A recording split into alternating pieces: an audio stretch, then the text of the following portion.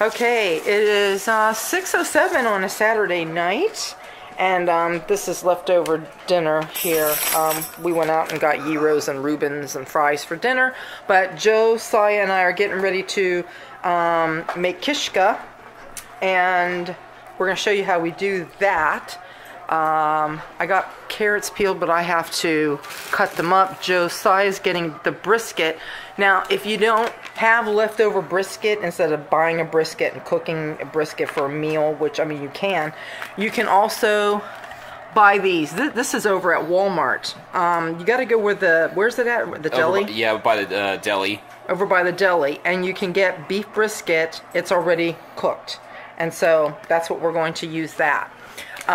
We need some onions. I'm going to get those cleaned up. We need some cloves of garlic. Joe's measured out the matzo meal.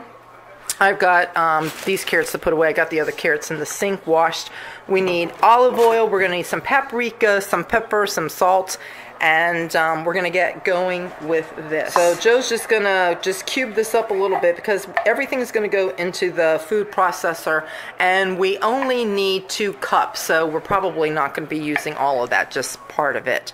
And go ahead and if you have any fat on it or whatever, just go ahead and just leave it there because it's all going to get ground up. It's all going to work together because really what this is, it's almost like a sausage that you're making.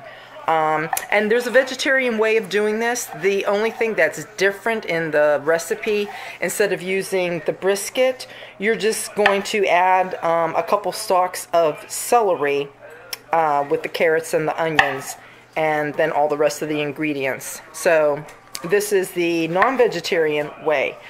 And as soon as he gets this taken care of, I'm going to get all the cloves of garlic cleaned up.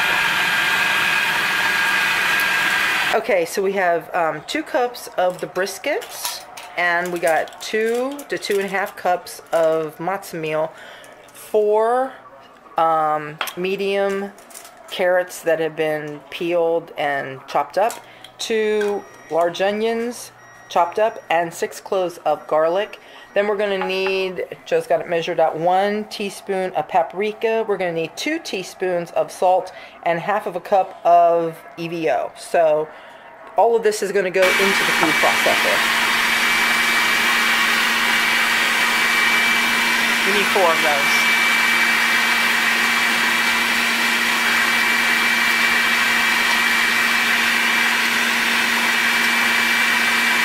Alright, we just put the meat in there. All the ingredients have been put in there now, except for the matzo meal.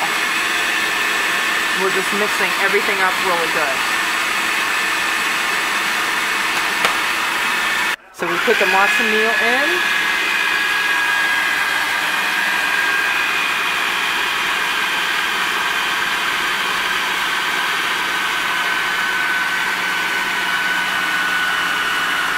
Starting to go slowly. We'll probably have to open it. It'll start slowing up, and we're going to have to take it out and mix it by hand. Let me get you a spatula. Yeah.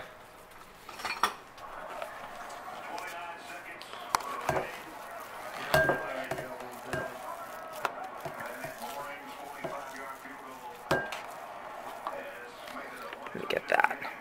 Hold up. There we go. So after you mix it, it should be just like this, like as if you were making cookies or dough. It should be like that, you know, like a real soft Play-Doh. And we decided we're going to put some more of the beef brisket in here. So Joe's getting ready to. If you're wondering what is Kishke, it's like a sausage, if you will. And you can use it in various Jewish cooking. Like you could do chicken roll-ups with it. Take like chicken cutlets, bread them, and then you put some kishke in the middle and you roll it up, and then you can bake them in the oven. You can use it in Cholent. You could even just take it and cut it and fry it on both sides and eat it that way. I mean, you can do various things with it. You can make a sandwich with it, all kinds of things. So what we're going to do after Joe gets all the meat ground up, because we want more meat flavor in there, we're going to divide this up into 2 logs. and then you wrap them in parchment paper and foil, and then we bake them for 1 hour at 350.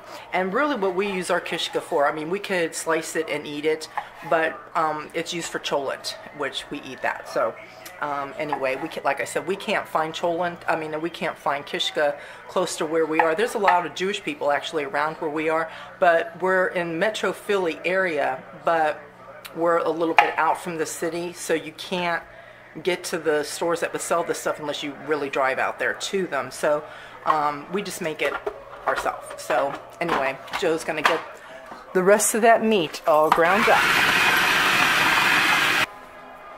So that's then the extra meat, and then Joe's just gonna mix it up.